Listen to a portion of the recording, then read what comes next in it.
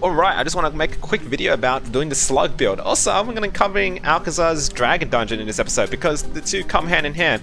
It was the build that I used in that dungeon. It was really good. Honestly, it makes the dungeon quite a breeze. Now, as always, let's get into the build. So, the passives you're going to be running is Slug Secret, Crit Cleric, Crit King, and Dragon's Dread.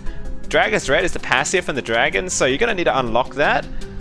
It's going to be pretty hard unlock, but from my memory, there's going to be one egg location over here. Another egg location is here. That's the second egg. There's a third egg over here. The fourth egg is here. And I believe the last egg was somewhere around this location. There might be flaws to it. Yeah, those are all the egg locations to get your egg to S tier to unlock the dragon. You also need to do Necromancer and Robot into C tier minimum. And that's how you get Dragon's Dread. Crit King and Crit Cleric both come from the shop vendor, I believe. They'll be fairly easy to acquire. And the reason for this is because the Slug is really high crit build. You're basically going to be applying status to them, which is your goo, which you can apply naturally by running over them, and you're just going to be critting them really hard. So you're going to basically have, I think, 28% increased crit chance on them, and your crit damage is going to be really high. You're going to basically have a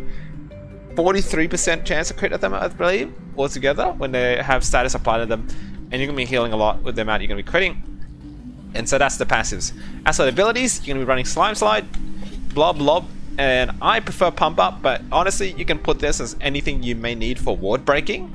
So the way you can play this build is, rather than relying on auto attacks, you're just going to slide into them a lot, and you're going to Blob Lob on cooldown. You're only going to really use your tier burst when you need to acquire mana, and you can use Pump Up every now and then to increase your damage if you have the spare mana, but you know, if you don't, you can maybe like run Dodge, or maybe even Gallop. Probably Dodge.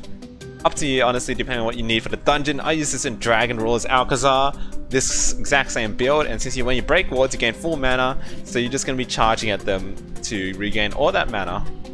Anyway, so that's the build, and then I'll show you guys some clips now from both the dungeon and this build in that dungeon.